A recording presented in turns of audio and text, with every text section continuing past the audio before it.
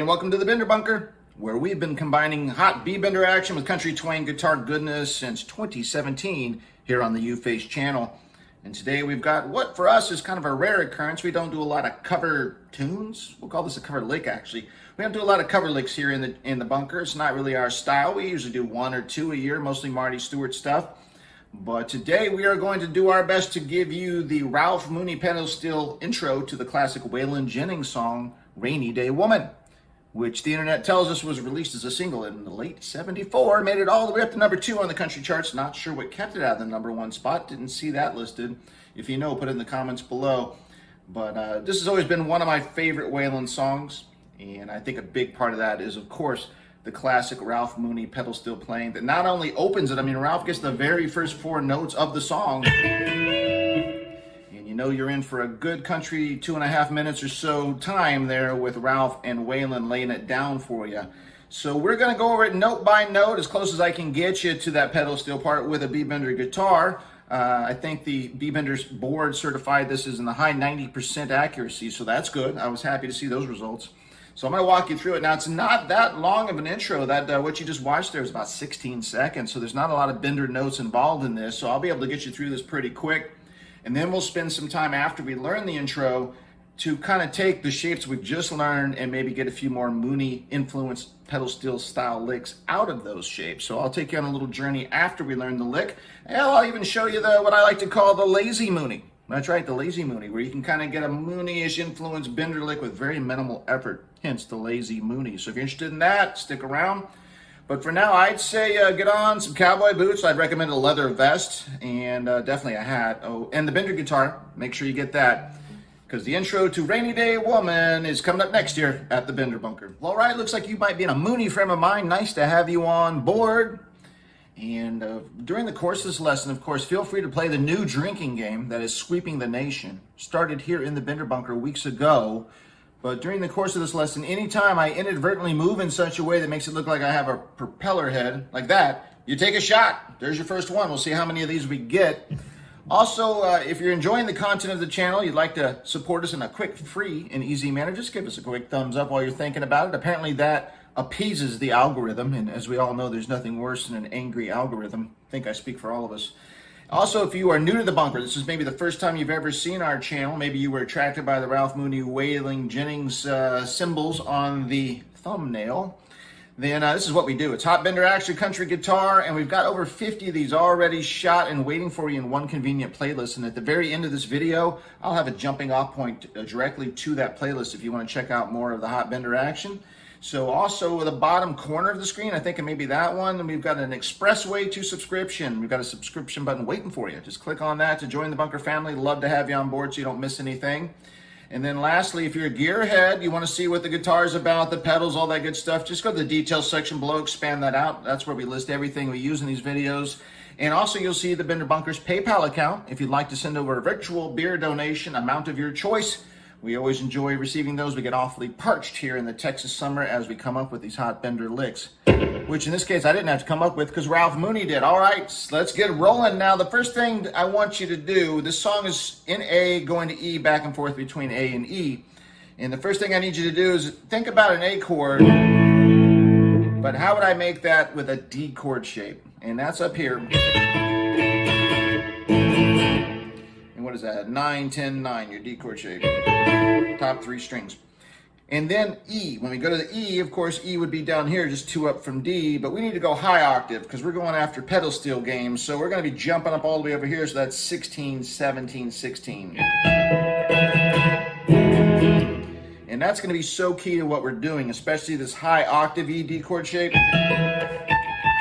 I'm sure you can already hear it. Okay, let's get rolling with the first 4 notes that kick this whole thing off. As I mentioned in the intro, Ralph Mooney starts the song with his pedal steel with 4 notes. The third of the 4th note will employ the bender, going to sound like this.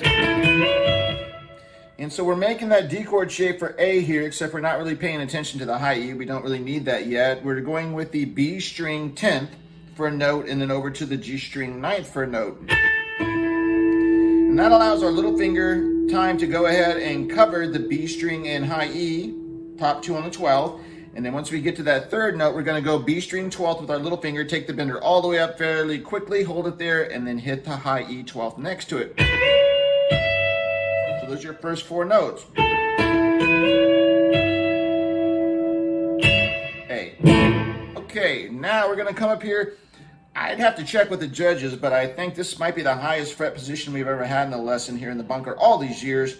I'm taking my middle finger B string all the way up to the 20th. And then I'm anchoring my index finger on the high E 17th.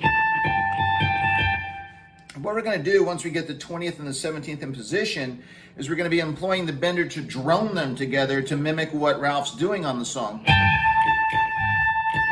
Right? So once we get in that position, I'm going to say there's 3 sections here we're about to learn, and they all start with the B string being hit first and the bender going up. And then once we get the bender all the way engaged, we're going to the high E 17th. The first time we do that, we hit the high E 17th twice. So we're starting again. Start with your B string to take the bender up, and then that's 1. So now we're coming back down. Come back down and then do it again. This time just once on the high E 17th. And then on the third of the 3, I'm starting on the B string again like I've always done, except I'm not going so note to note. I'm actually going ahead and hitting the B and the E string together as I take up the bender, droning them together right away. The first 2 times are more distinct notes between the 2 strings. So here we go. It's...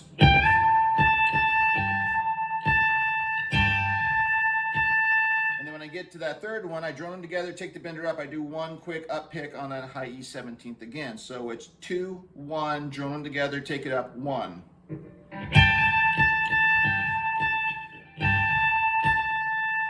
All right, that's that section's over with now. We've got the bender fully engaged, which is good. Now we're going to use the heck out of this D chord shape for E right here, okay? Get ready to use this a lot. So what I'm doing is I'm transferring over after that third section of the droning. I'm kind of muting the sound a little bit with my palm, and that gives me a chance to change fingering.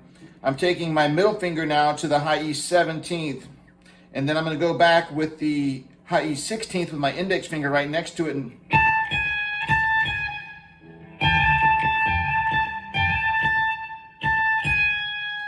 now, since the bender's already engaged, I can go with my middle finger over to the B string 17th, hit it to let it down. It comes down pretty quick. And then once it's down, I hit that B string 17th again. And the bender's down. All right, from the top. And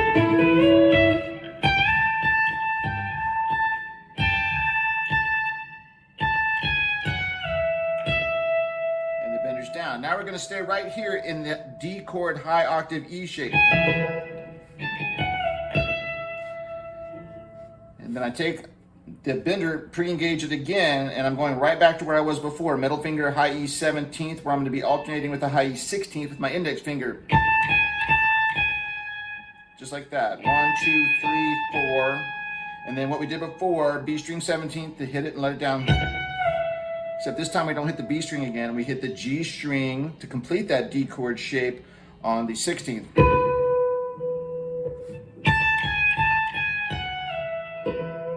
Now, when I'm playing this up to speed, this part here, the high E part, a lot of times I'm picking it once and then just rolling with the 2 fingers to get less of a pick sound and gets me closer to the pedal steel sound and feel. It's still the same amount of notes, but I'm only picking it once instead of distinct picking on each one. You do what sounds best to you. That's kind of what I like to do when I play it on the up to speed. So here we are.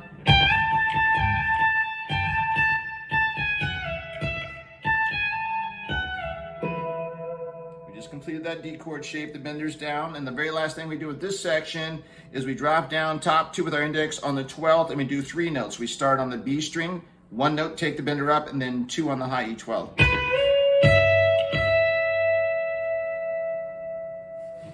All right, so here we are.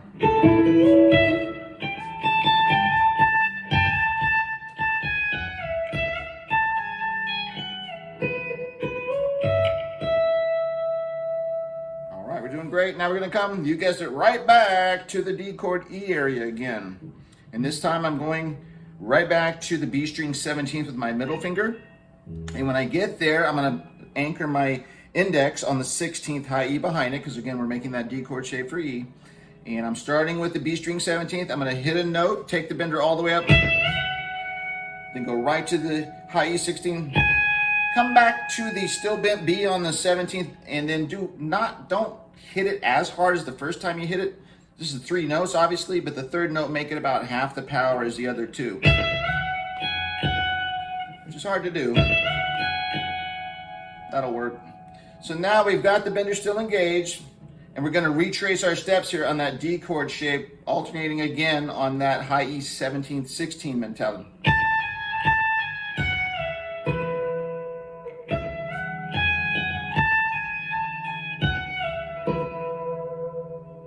All right, so there we go from the top.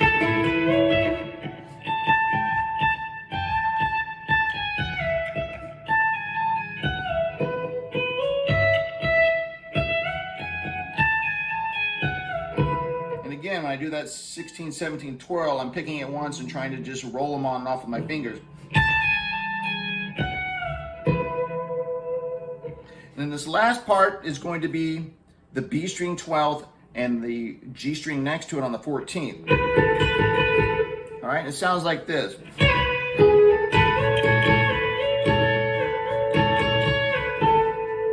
So let's learn this and be done with it, all right? So we just came off the...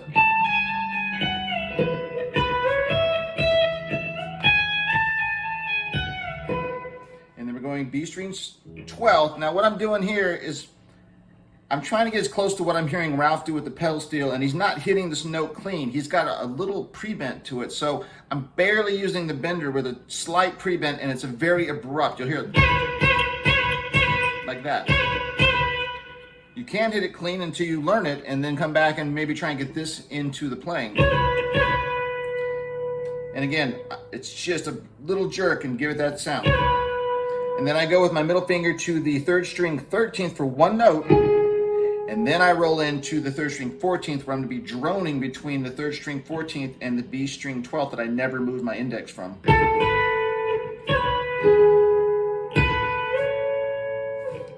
So here we go.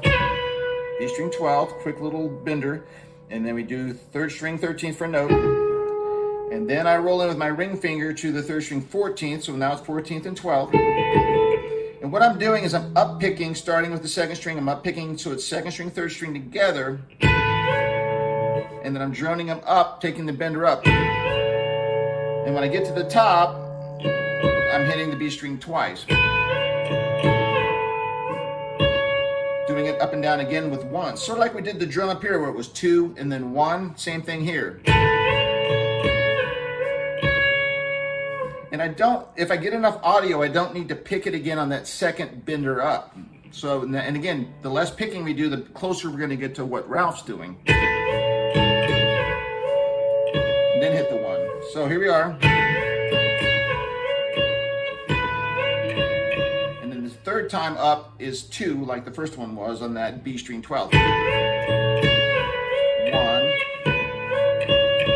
And then notice how the bender's still engaged. What I'm gonna do then is I'm gonna go ahead and hit the B string 12th, bender down, and then in the very last thing we'll do will be 3rd string 14th. So that section again. It's hard not sometimes to, when I'm doing it slow, it's hard not to hit the high E open. That's what you're hearing, but we really don't want to do that. I mean, it's not horrible if you do. It sounds okay. But really, I'm trying to isolate the B string and the G string on the 12-14 together.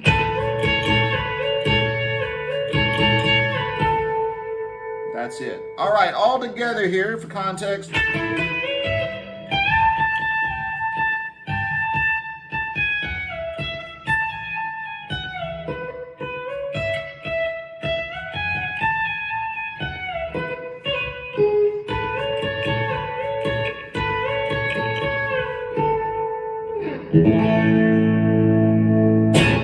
And that's everything you need to know to use your B-bender to get as close as possible to what Ralph's doing on that classic Rainy Day Woman intro. Hope you enjoyed that. I think what might be fun to do right now is I'm going to go ahead and have Hal in the control room. Hal, yeah, you.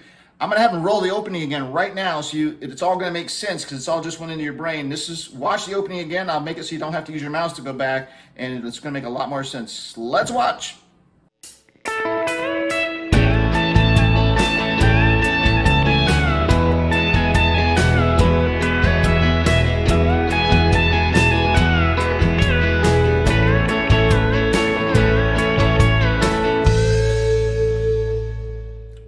ties it all together for you. The notes are in your mind, and to kind of give you context there with that, the opening again. Now, I made that backing track here in the new Bender Bunker recording facility. That was a lot of fun to make. Did it for two reasons. One, I'm trying to avoid any copyright issues. I didn't just want to play over the original, which probably would get this video banned and you would never see this lesson. So I did my own version of the backing track, and then I took the opportunity to lower the tempo down a little bit, believe it or not. If you go listen to the studio version of Rainy Day Woman, they come out of the gates amazingly fast on that compared to what we just did. So I thought to teach it and for you to learn it a little bit easier, I would slow it down a little bit, but go check out the original and you'll see what I mean. Okay, now as promised in the intro, I want to take the bender shapes we learned for a Rainy Day intro and use them to our advantage to come up with a couple more quick Mooney influenced bender licks while we have these shapes still fresh in our mind. I was thinking something along the lines of this.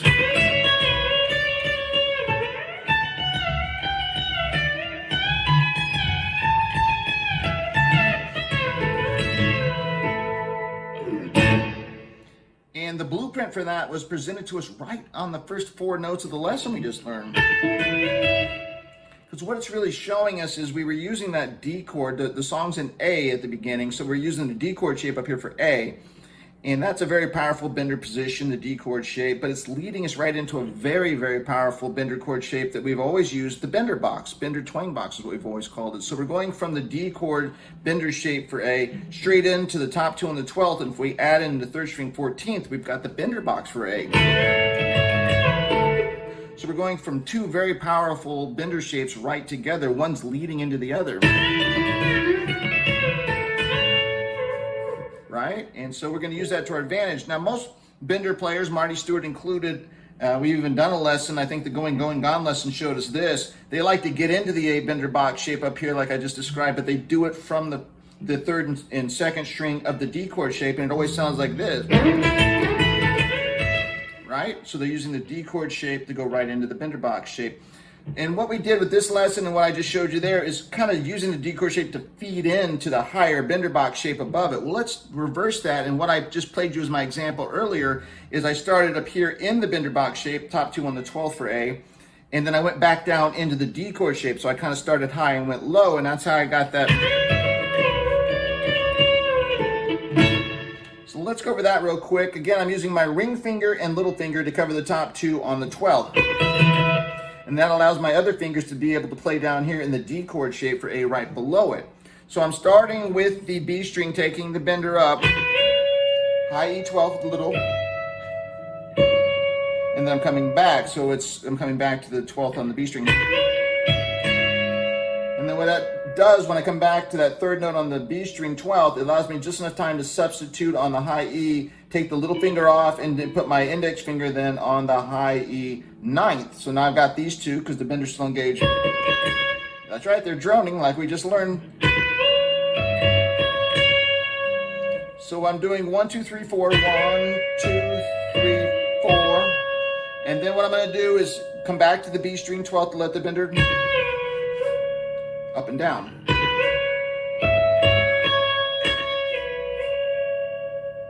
So brought down, brought it back up. So now we're droning those 2, right? Well, what I'm going to do is now my middle finger there is right above the index finger on the high E10th, and I'm going to go off of that, anchored still with my index there on the 10th. So it sounds like this.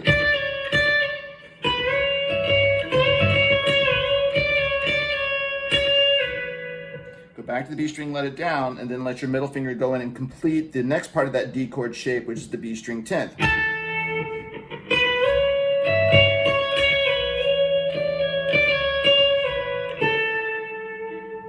And then I went to D, so all you're doing is this is your starting point for A, right? Was on top 2 on the 12th. We're going to go up to the top 2 on the 17th, and then we're going to feed back down into the actual D chord shape itself. That's a high octave up.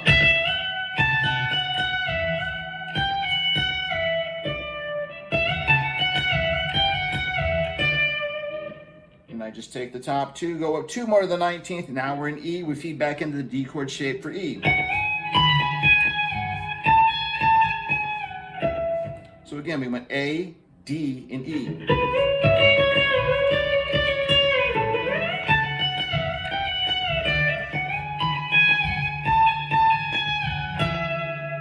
And then I just did top 2 on the 17th, back down to the top 2 on the 12th.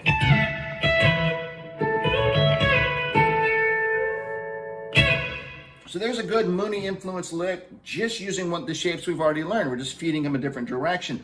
Now let's end on the lazy Mooney. Maybe you're just too lazy. So we're gonna use the bender box, like I said. We're gonna go A, D, and E again. This time top 2 12th and then 3rd string 14th. So now we're in A. So let's do something along the lines of...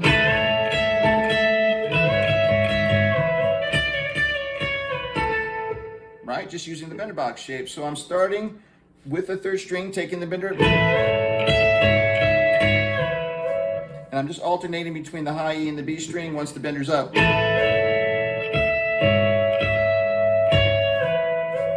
Bender up and down, and then I'm using my middle finger on the B string 13th to do that off and on with the B string 12th. Again, the bender has to be engaged for this. And then I let the bender down, and in 3rd string 14th.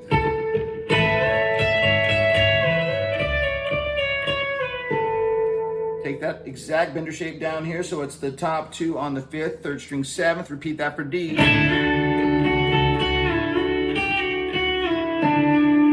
Take that shape up 2 for E.